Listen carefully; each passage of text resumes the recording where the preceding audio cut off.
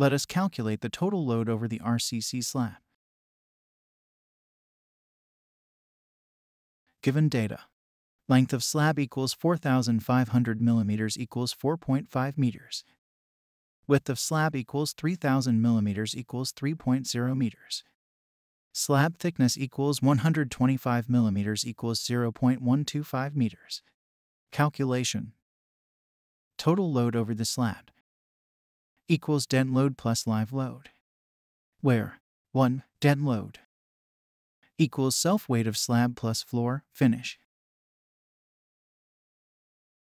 A. Self-weight of slab equals volume of the slab times density equals length times breadth times thickness times 25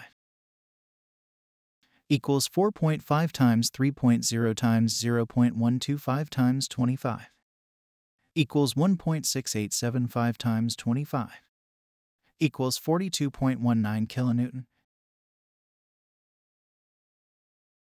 B. Total load of floor finish equals area of slab times weight of floor finish equals length times breadth times 1.5 equals 4.5 times 3.0 times 1.5 equals 13.5 times 1.5 equals 20.25 kilonewton. Total dead load. Self-weight of slab plus floor finish equals 42.19 times 20.25 equals 62.44 kilonewton.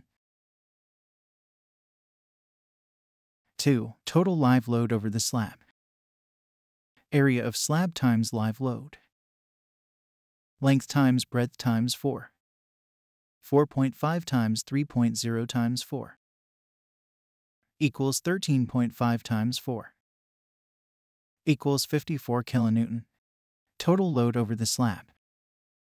Dead load plus live load equals 62.44 plus 54 equals 116.44 kilonewton equals 11,873.39 kilogram.